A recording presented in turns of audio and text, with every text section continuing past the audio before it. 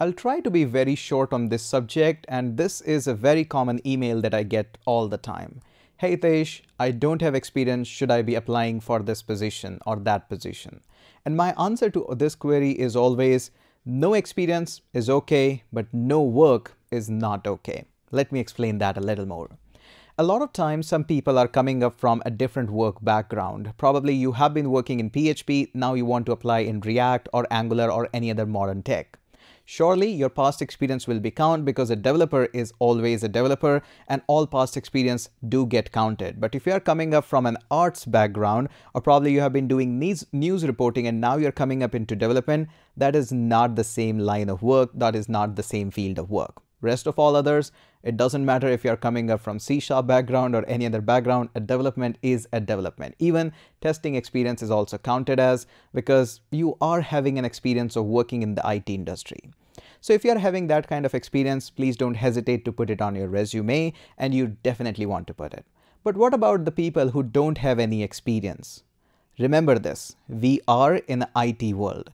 In the IT world, nobody is stopping you to click on a button and says, create new project. And you can create endless plethora of projects. Just to name a few, you can create a clone of Uber, clone of Facebook, Instagram, Tinder, Uber. There are so many of applications. And you can have your experience by your own. Just go ahead and create a little bit of a complex project because somebody didn't give you an opportunity to work on something doesn't mean you can create it on your own. So go ahead and create your own experience by working on something. But I want to be very cautious about this experience thing. Let me give you two scenarios, of course, both fictitious, but they will teach you a lot. In the scenario one, or in the both people actually have worked on their own project. They have created Instagram clones, exactly same functionality, working and everything. Fictitious scenario, why not? So they have created exactly same project. They have zero experience. And when interviewer asks them, the person A says that since I am having no experience because nobody gave me a chance to work in their company, I have created this Instagram on my own.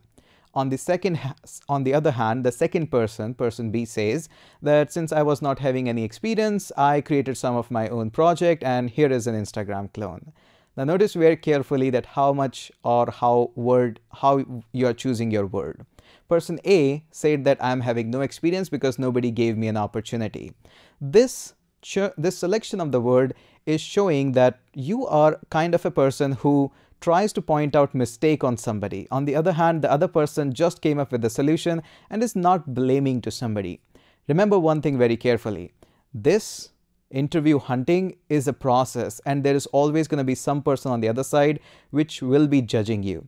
So you don't want to sound like a person who always complain about there is a problem in the world, but rather they pick up the person who is always ready to provide some solution. So try to have your mindset about not complaining too much, but rather accepting how the world is and provide a solution to the problem that you are facing in the world.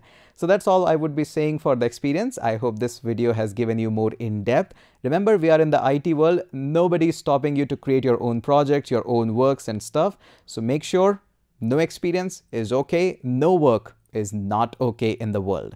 So go ahead and get your own experience handled out. And make sure once you have done that, all of these experience need some kind of proof work. So put them on GitHub or private repository or anything that you can show to the interviewer while interview or while sending them these links. So make sure you have proof of your work as well. Let's catch up in the next video.